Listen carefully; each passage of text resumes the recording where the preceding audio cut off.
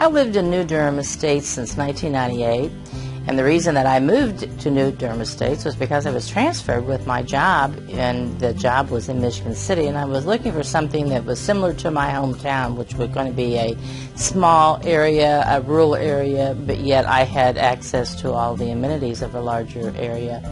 My husband and I both came to New Durham Estates, looked around, found that we liked the area.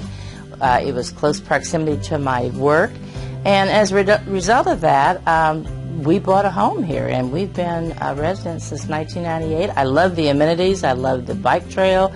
I love the work area, the workout area.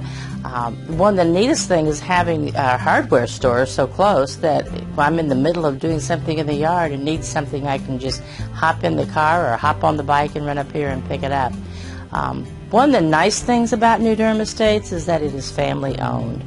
And anytime that you find a business that is prosperous and family owned in this day and age, that's rare. So I would encourage any of you that are looking for a place to stay that you're going to enjoy living in and having all the amenities of the larger area with a rural setting.